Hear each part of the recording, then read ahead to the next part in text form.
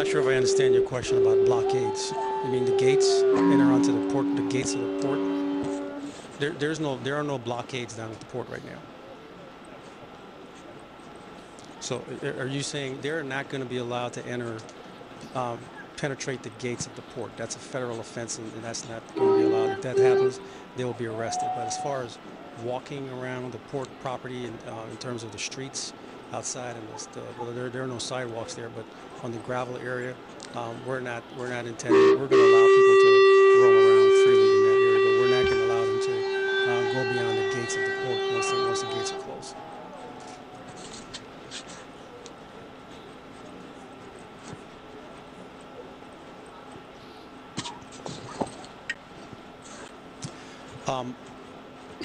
Yeah, we are trying to get truckers out of there, trying to get them to leave. They're trying to leave, so I'm not sure what the status is. But just before I came down here, there was a concerted effort by our traffic unit to try to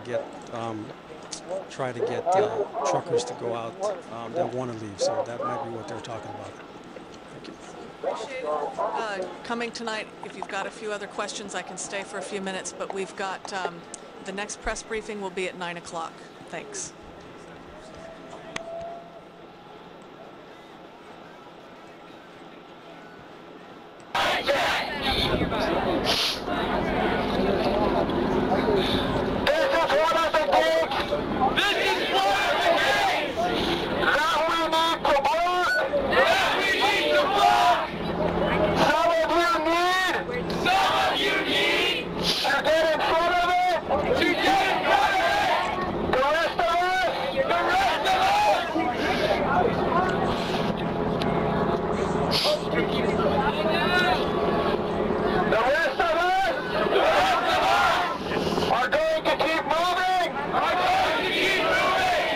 Let's pick that San Francisco.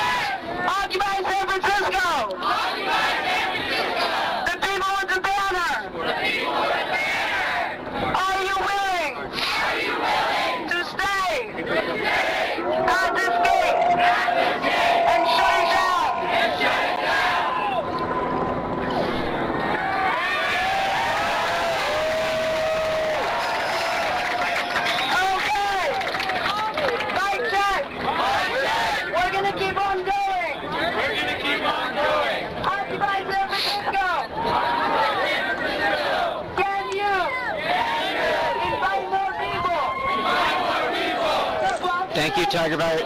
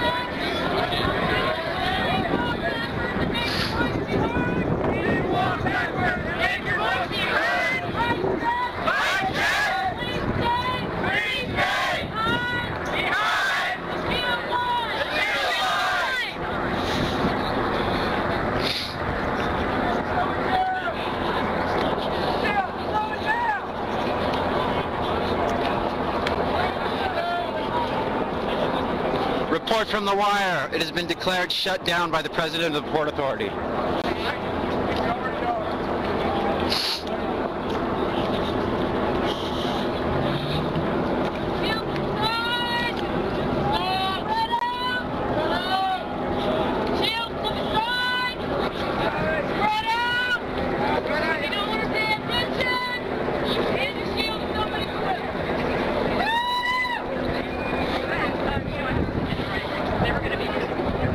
Sea of people.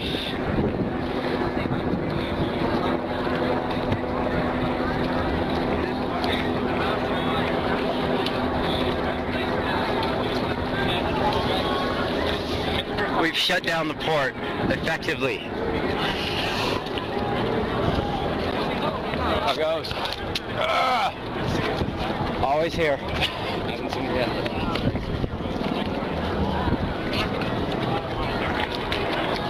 Somebody who knows me from my voice off the stream, I guess. Coming up to say hi. Weren't you expecting us?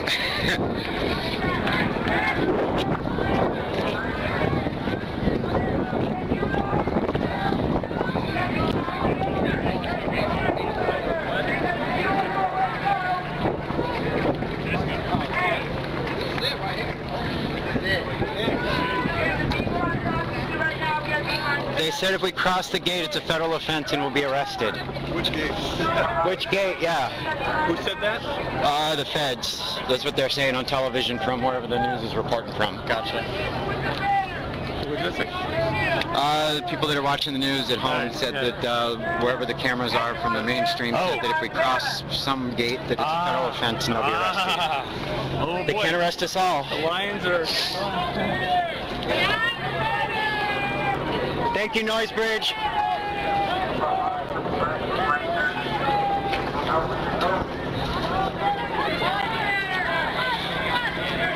Yes, there have been contingents. I think Occupy SF is blocking that last gate down there.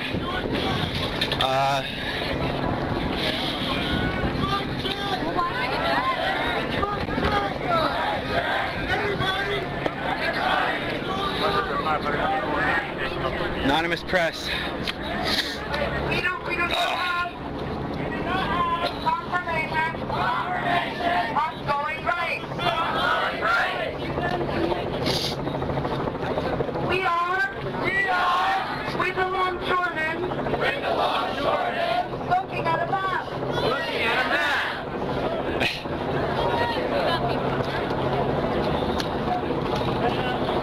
Hey, Pepsi. I'm just gonna swim around. I'll go for it. I'm live streaming. You can get in front of me. It's no biggie.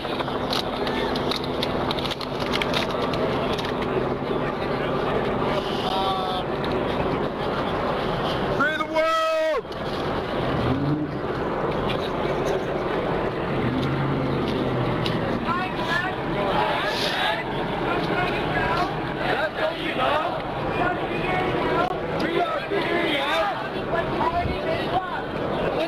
So it seems communications is checking with other people to see what's already been blocked and what needs blocked so we can drop people from the mass off at each of the different places that need blocked. It sounds like what the mic check is discussing right now.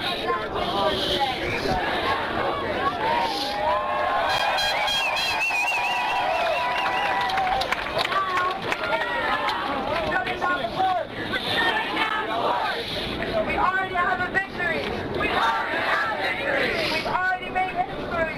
We already made history. Thank you for your patience. Thank you for your patience.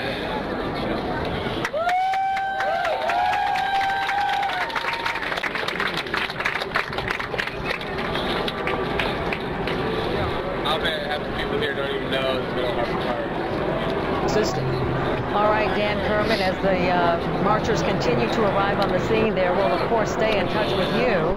As you can see on the left side of your screen, that picture is a live picture from Sky 4, and just look at the crowd as it continues to move into the port area there. Just thousands of people are gathering. The right side of your screen, those who are still moving toward that location. Let's check in with Prom4's Jeff Bush, who is also walking with protesters. He's on the phone with us now. Jeff.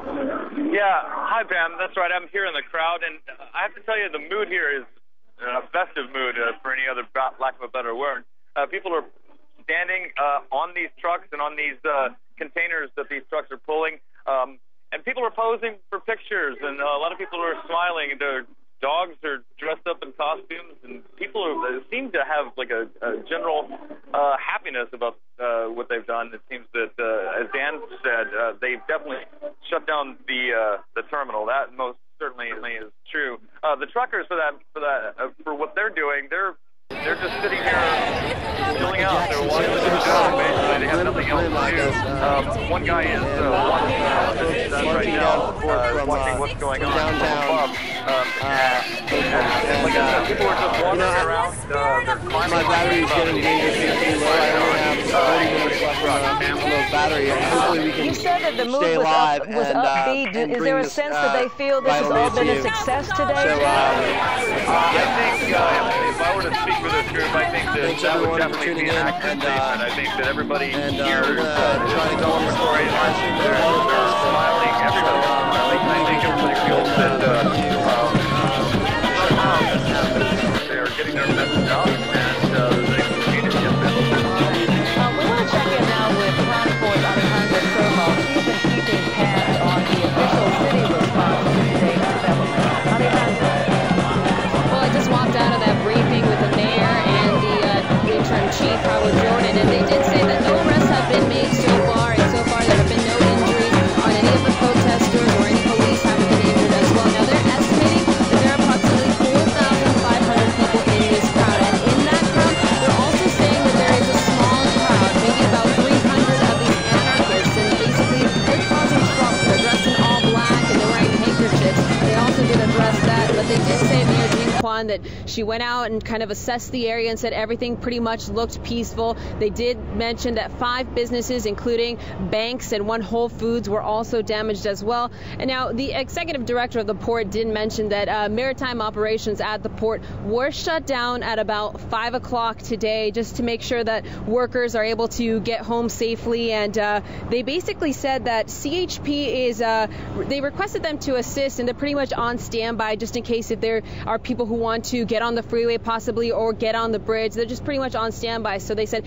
if they need them, they will come. They also did mention that there have been some issues with crowd control, and they're trying to, I mean, we're talking about 4,500 people. Now, another one thing that they did say is, I'm looking here at my notes, they mentioned a few other things that they're going to have a minimum amount of police presence, which I'm sure you have already seen. Another point, I'm going all over the place here, but I'm trying to get this across, is that the port is closed. Now, they talked about, the money that this brings in, it's about $39 billion a year. So shutting it down for one day, that's about $8.5 million a year. And they did mention they're going to have another press briefing in a couple of hours. So we'll keep you posted and find out, again, any more information about what's going on here. But again, they said no arrests have been made so far, no injuries, and they're estimating approximately 4,500 people here.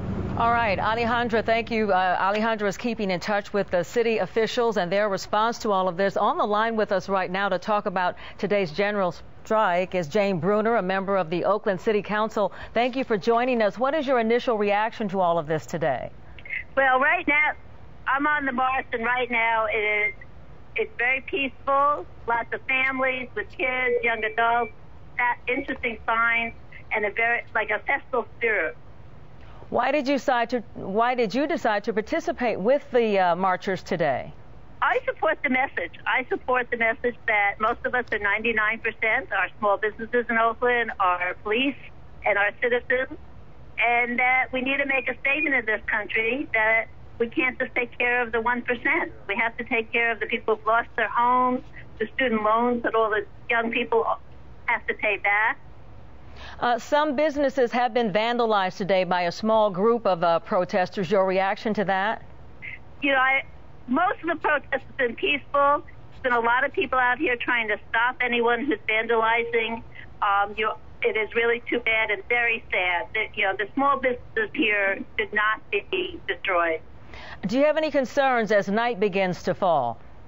I didn't hear that. Do you have any concerns as night begins to fall and some near 5,000 people are crowded through the streets of Oakland?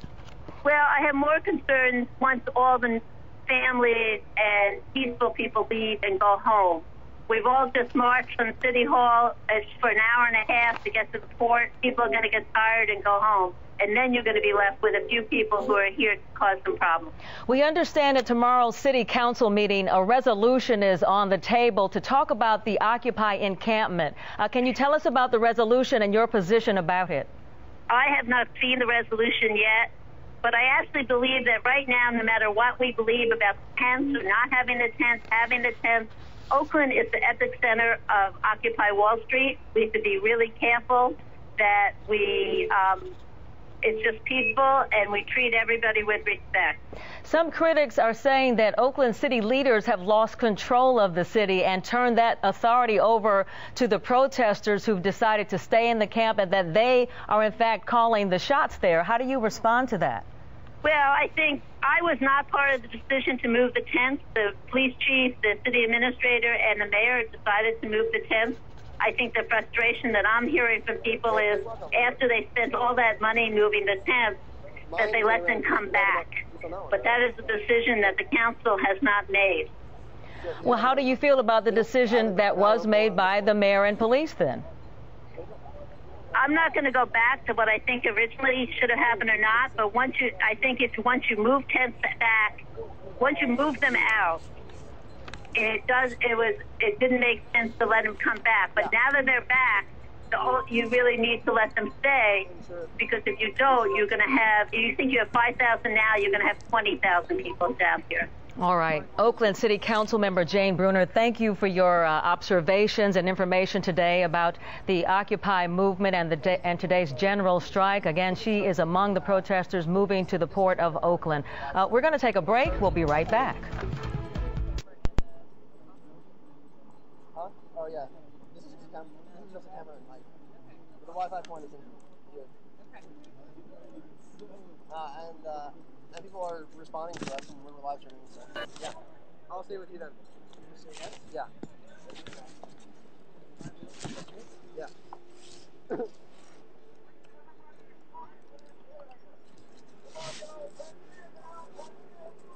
So we're saving the batteries on the computers. And we're going to try to keep one stream going all the time. Yep. That's the idea.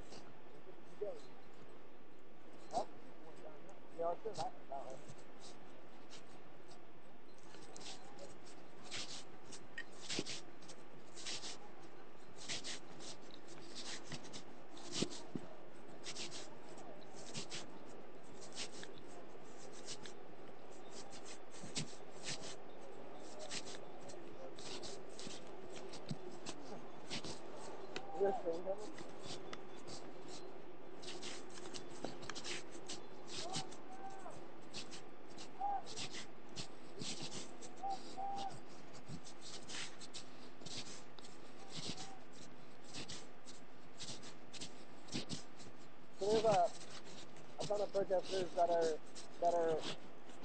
down that way. I don't know if you can see them, the quality's not that great, but we're going to join up with them. And I guess there's numerous ports here, so people are saying that all the ports, and we're going to head to one of them, the largest port where this is going to be a shutdown happening.